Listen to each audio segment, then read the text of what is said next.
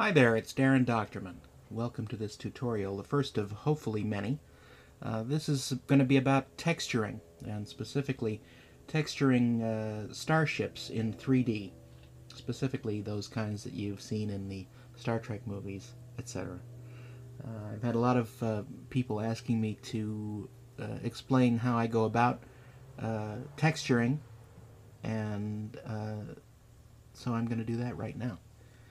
Let's pop over to Modo, which is my program of choice these days. I really enjoy its modeler and its renderer, and it's really good. I'm previously a lightwave user, and used that for many, many years before converting over to Modo for rendering about 2 years ago. And it's the program that I use most often now, doing concept work and modeling and rendering and that kind of thing. So you can see here I've brought in the main pieces of the lightwave model that we did back for the Star Trek The Motion Picture Director's Edition. And it looks pretty good here in Modo after only a little bit of work, and I added some lights and a lighting rig and some environment lighting as well, just to give us an idea of what it's going to look like.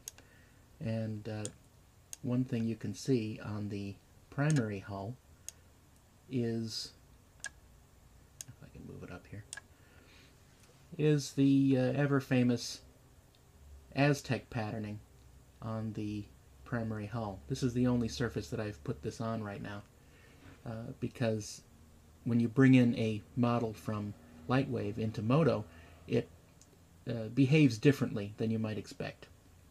And there are some things that you have to change in order to make it look its best. So we're going to go through that right now.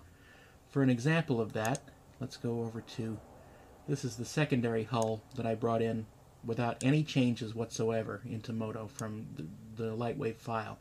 And, you know, it looks pretty good. It's certainly passable, but it's not the way that we actually want it.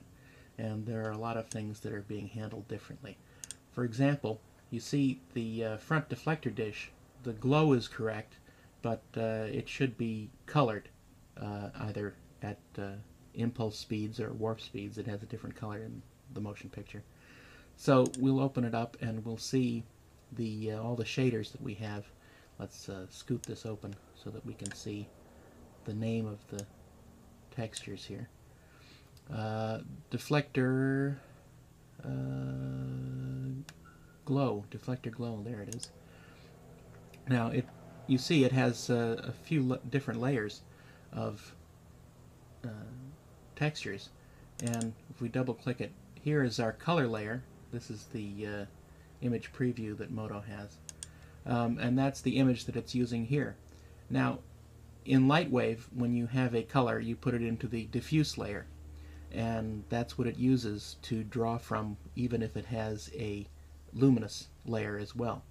So Modo behaves a little differently. Modo wants you to, in addition to a luminous layer, which is this, it also wants a specific luminous color layer.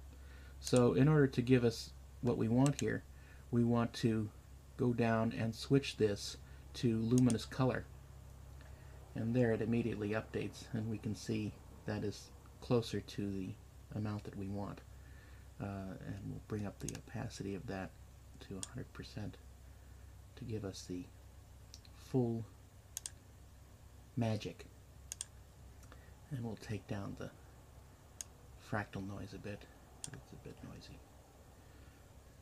And if you want it even more, you can duplicate that.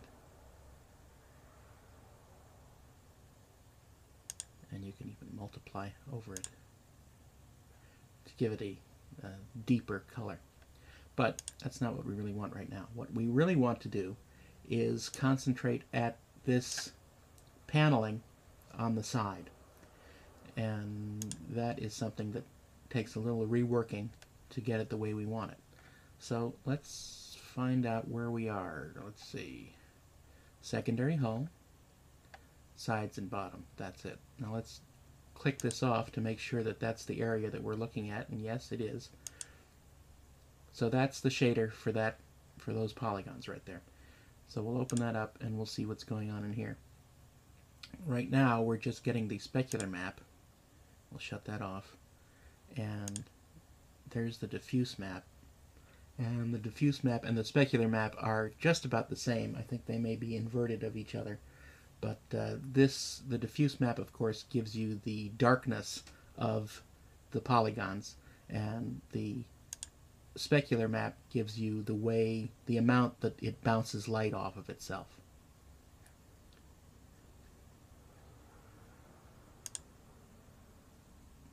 Okay, so we're going to turn off the diffuse right now. And we also have a bump map, which isn't showing up right now because it needs some settings changed. We also have the diffuse of that bump map, and I think that's also misaligned as well. So we're going to have to fix that. So let's see what we can do here. Turn that on, turn that on. Okay. Those really aren't contributing anything to the Modo mask, so let's just go down to the diffuse, turn that on, and we'll take that down a little bit because it's a bit too heavy. So we'll bring that down to maybe 50%. Now, for this specular map, we'll turn that on. For this specular map, we're going to also want a color. So what we're going to do is we're going to add a layer of gradient. I stopped and started to get a handle of what was actually going on.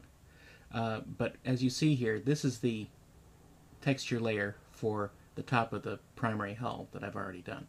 And so you can see here's the gradient, and it is added as a specular color, and the input parameter is texture value. So it takes the value of all the other textures below it and it applies it to a gradient. And here is the gradient, right here. We have basically a chromatic progression at all these sections of the grayscale. So it will give the value of these colors at the various levels of gray on our texture. And what we're doing is we're adding it very small. It's like 34.5%. As you can see, if we bump it up more, it would get more chromatic, and that's not really what we want. So we'll take that down a little bit. About 34.5 again. So that looks about right. So what we're going to do is I'm going to copy this. And we'll go back to our items, we'll go back to our secondary hull.